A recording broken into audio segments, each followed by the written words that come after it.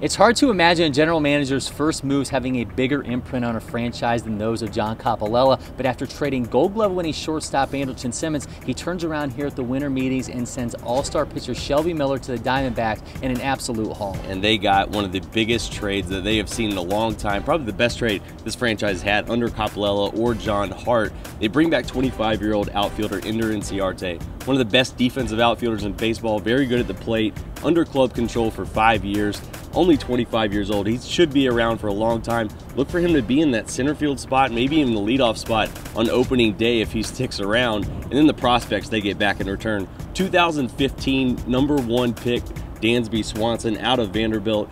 This is a new rule in baseball that you can go out and get draft picks. Bringing him in is an absolute steal, a top 10 prospect in all of baseball. And then Aaron Blair, a guy that did really well at AAA last year. They think he's going to be up in 2016. They help themselves now and in the future. This is an absolute steal, and it really sent shockwaves throughout the rest of this hotel. Now, just like that Simmons deal, the Braves get pieces that can help them now and help them down the line. But as John Coppolella and John Hart both told us, this team now has money and they have prospects that a lot of teams are after. As both of them said, this makes the Braves suddenly very dangerous.